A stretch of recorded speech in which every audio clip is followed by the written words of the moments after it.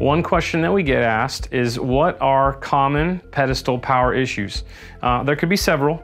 The number one common issue that you're going to get at an RV park would be low voltage. It's just something that if the park's not supplying you with enough voltage, it could be a hot summer day where, you know, they're trying to supply you with 120 volts, but everybody's got a big equipment on, AC units, that's going to bring the voltage down. There could be some sag.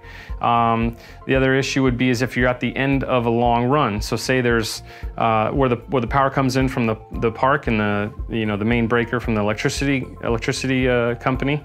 If you're at the very end of a line, you're going to experience voltage drop, voltage sag, just because you're at the end of the line. There's resistance in that wire to get the electricity to you. So at the beginning, it might start out as 120 volts. If you're 1,000 feet down the line, you might not have that. So a lot of different factors can contribute to low voltage. Other than low voltage, you can have miswired poles. Sometimes if you have a 50 amp pole, there's two hot wires, they could bridge them together and you mistakenly have 240 volts going through your coach. You can have an open ground, an open neutral, which are obviously dangerous. You can get shocked. There's many other issues that you can experience at a pole.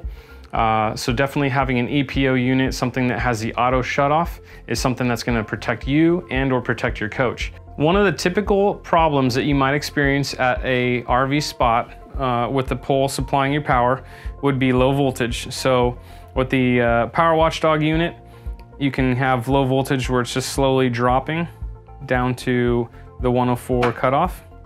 And I got my alert. There's my error shown on the Watchdog unit. Or let me just restart this here, turn the voltage back up.